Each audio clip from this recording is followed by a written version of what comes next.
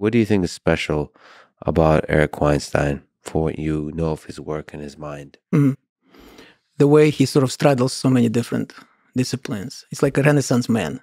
There are very few people like that at any given moment, let alone the 21st century, where information has become so, huge that it's almost physically impossible to be able to keep track of things. And yet he does, and he has his own unique vision and unique point of view, and he has integrity, which is like almost impossible. Like I can't think of so many people who possess those qualities. Almost no one. And also the ability, in some sense, to embody the balance that you talked about of both the rigor of mathematics and the imagination. Humanity also, I would say. Like we talk about imagination as a kind of a counterpoint to knowledge or logic. But just basic humanity, just basic, just compassion, just being able to, because every destructive, I would say, like every destructive society, like be it Germany, under Hitler, or Soviet Union under Stalin and so on, was based on some kind of what was considered unassailable truths. Mm-hmm. So it's kind of a conceptual system, if you think about it, right? There is a beautiful episode of this series by Jacob Bronowski, where he talks about, he filmed it in Auschwitz, talking about the certainty that what led the Nazis to killing people wholesale was it was almost a mathematical idea. And they just basically bought into this idea and checked out their humanity at the door. So I would say that antidote to this type of thing is not necessarily even imagination in a kind of elevated sense that we have been discussing today, that is exemplified by our greatest scientists and philosophers, but just basic humanity, basic common sense of just like knowing that that's just not right, and I don't care what my ideology tells me, but I'm just not going to do it. So that I think is kind of missing a little bit in today's society. People get a lot too caught up in the ideology, in certain conceptual frameworks. So societies that lose that basic human compassion, that basic humanity, run into trouble. Oh, very much so. But not only society, like a human being. And Eric is one of the people, I agree with you, keeps that flame of humanity. Like I trust that he will not do something that's not human, that's not right. I just feel that, like there's some people you just kind of feel that they won't cross that line. Yeah. And that's a huge thing, today. Because I have to say, looking back, definitely, I have not hurt people personally, but like I could be mean, for instance. I could be harsh. And now I see it as a sign of weakness, as a sign of insecurity. I saw your interview with Ray Kurzweil the other day. Beautiful. I was really moved by it.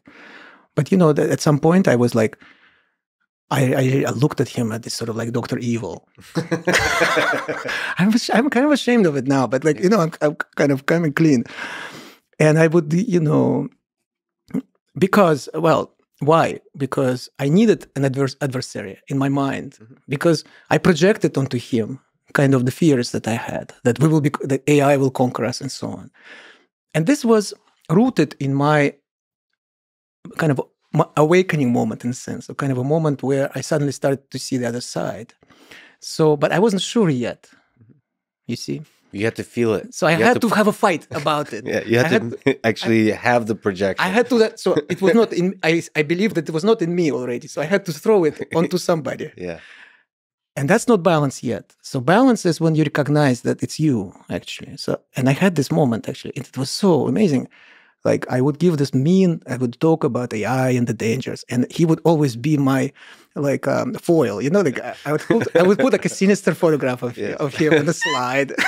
And it's like, look at this guy. Yeah. He wants to put nanobots into your brain, and he's also like high top executive at Google and so on. Like, so I would create this whole narrative, and then something happened where I was giving a lecture. This is 2015. at the in Aspen Ideas Festival, which is a wonderful festival. So keynote speech actually, and I was doing my usual shtick, and then suddenly I said, I came up to that, and there was a big screen, and there was a picture of him there, and I came up to the screen and I kind of touched it with my hand, and I said, but I don't want to pick on Mr. Kurzweil because he's me. I had this revelation that I'm actually fighting with myself, with my own fears. And then I learned about his father, that his father died when he was young. And that he's very, to his credit, he's very sincere and upfront about it. Self-disclosure, I think, is very essential, by the way, in all this discussion. Like, what really motivates you? He said it publicly many times. Even as early as 2015, I could find this information, that he wanted to reunite with his father in the cloud. And suddenly I saw him not as a caricature that exemplified all my fears, but as a human being, a child longing for his father, grieving for his father. So suddenly it became a story, a love story. Mm-hmm. And, so in other words, I've seen it in myself, this capacity to project my own fears and then fight with other people over something that actually was my own. And as soon as I got to this point of seeing him, and then my next lecture, actually, I talked about him in this way. And I said, look, it's a love story. And he is actually, it's not how I would want to reunite with my father. But like you said, if I am consistent, I have to allow the possibility that different people perceive things differently. And so for him, that's his imagination. So, who is this? Voltaire, I think, is ascribed to Voltaire. So it's like, I disagree with you, but I will fight to death for you to have the right to say it. Yeah. So now that I feel like my position is more like, I disagree with him, that this is the way to approach death and to approach the death of our loved ones and how we miss them and how we, that sense of loneliness and inability to interact directly. That's not something that resonates with me, but I think it can also be called imagination from his perspective. And look, motivated by that, how much he has brought, how many interesting inventions, like his musical inventions, for instance, naturally, because his father was a composer, a music composer and a conductor.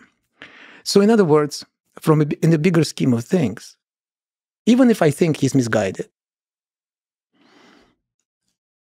still, I can't deny that it's a certain leap of faith from his perspective to try to say that this is the way we can all connect to our loved ones.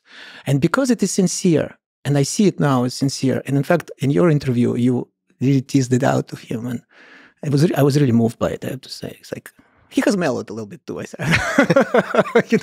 It was really, really sweet when he talked about his father.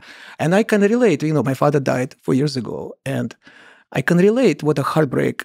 I was much older than Ray was when his father died, but I can relate to this longing and that grief, And when somebody is sincere and he puts opens his cards and and says, "This is why. That's what I want to do it because I want to recreate my father and I want to be able to talk to him this way." Then we have a series. Then we understand. The opposite of it would be not disclosing and just pretending that this is how it's supposed to be in scientific terms. So it was replacing your real emotion, but come from the heart, by some kind of a theory which comes from the mind. And this is where we can go astray, because then we become captives of frameworks and conceptual systems which may not be beneficial to our society. In tough times, we need the people that have not lost their way in the ideologies. We need the people who are still in touch with their heart. And you mentioned this with Eric. It's certainly true. I disagree with him on a lot of stuff, but I feel like when the world is burning down, Eric is one of the people that's you can still count on to have a heart.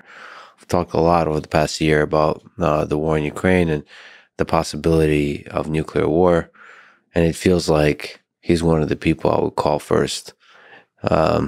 If God forbid something like a nuclear war would begin, because you look for people with a heart, no matter their ideas. That's right. It takes courage and it takes a certain self-awareness, I would say. And which brings me, I think the crucial is that which was inscribed, on the temple of Apollo in Delphi. It was a statement, know thyself, know yourself, like who am I? Ultimately, it boils down to this. And all these debates.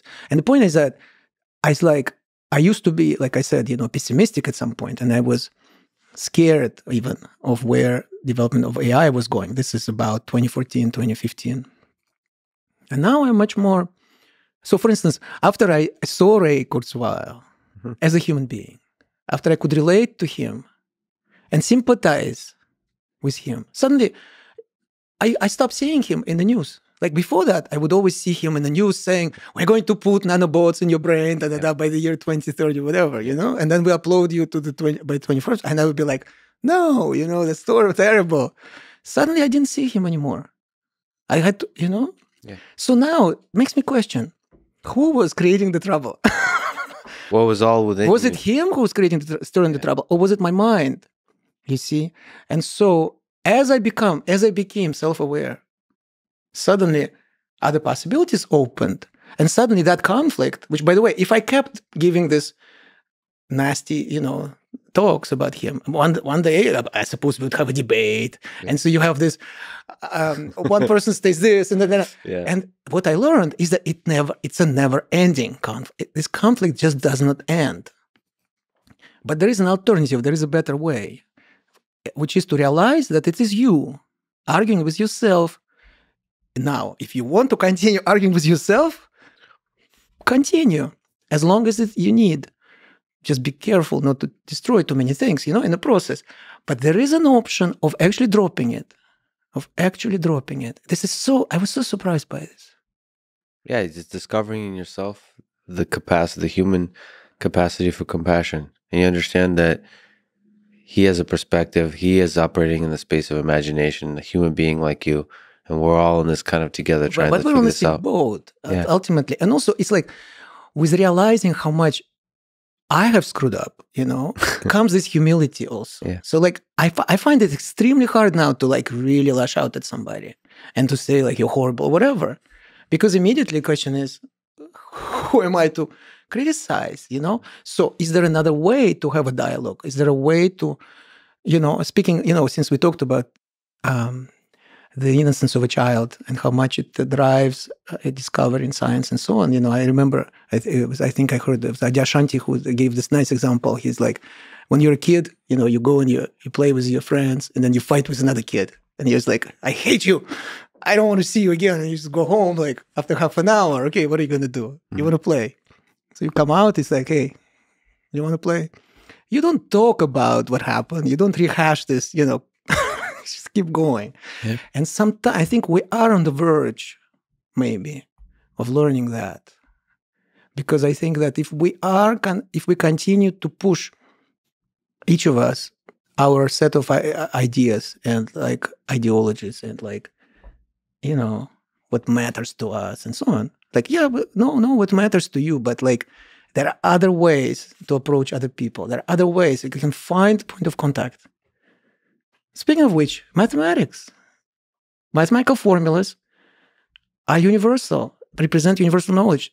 2 + 2 is 4, whether you vote for this guy or that guy in the election. How about that as a point of contact, of commonality, And nobody can patent those formulas. Did you know that? There is a Supreme Court decision that mathematical formulas cannot be patented. Like Einstein could not patent E = mc squared. It doesn't belong to him because if the formula is correct, then it belongs to everyone.